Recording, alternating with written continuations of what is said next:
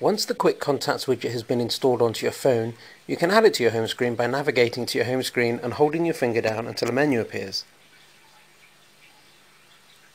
From the menu that appears, choose to add a widget. As you can see, another menu will appear, similar to this one, which will list all of the widgets that you can install from your phone onto your home screen. For this example, we're going to click on Quick Contacts. And there we have the widget. You can put a finger over it and drag it anywhere else that you'd like it on screen if you don't like where it is.